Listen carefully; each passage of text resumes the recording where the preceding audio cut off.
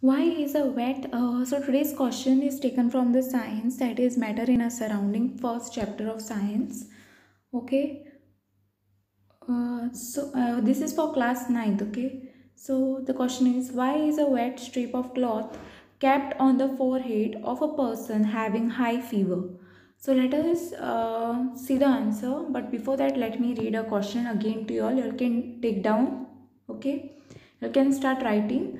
Why is a wet strip of cloth kept on the forehead of a person having high fever? Answer: evaporation produces cooling. Okay, this evaporation produces cooling.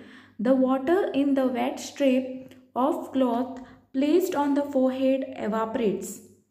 The heat needed for evaporation is absorbed from the body, as a result of which the temperature of the person having high fever comes down. Okay, this is the answer of this question. I hope you all have understood this, and thanks for watching.